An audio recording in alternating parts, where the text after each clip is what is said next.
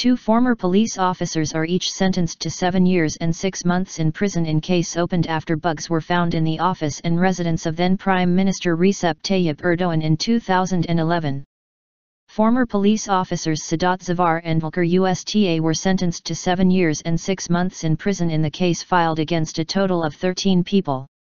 8 suspects are acquitted of all charges while the case on 3 other suspects was put aside. Hasan Palaz, the former vice president of the Scientific and Technological Research Council of Turkey, TÜBİTAK, was among the 8 suspects who were acquitted by the court.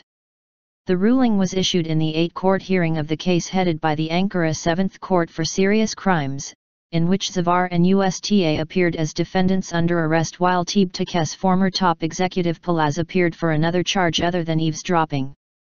Erdoğan's attorneys Muammer Simalolu and Burhanettin Sevincan along with Sami Arslan Aktan, an attorney from the Prime Ministry, were present in court.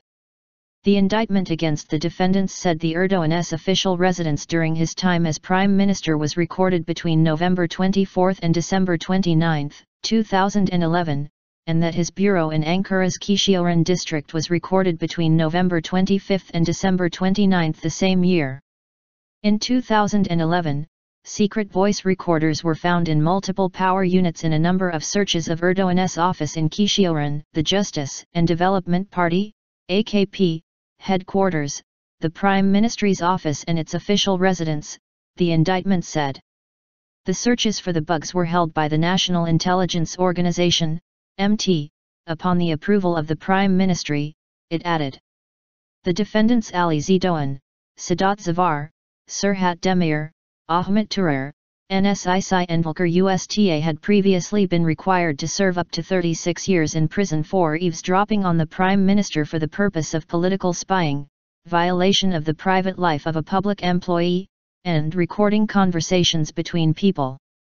Other defendants, namely Harun Yavuz, Brahim Sar, Hursit Kalbay, Syed Sedam, Mehmet Yüksel, Zeki Bulut, and Hasan Palaz were charged with helping to commit eavesdropping crimes.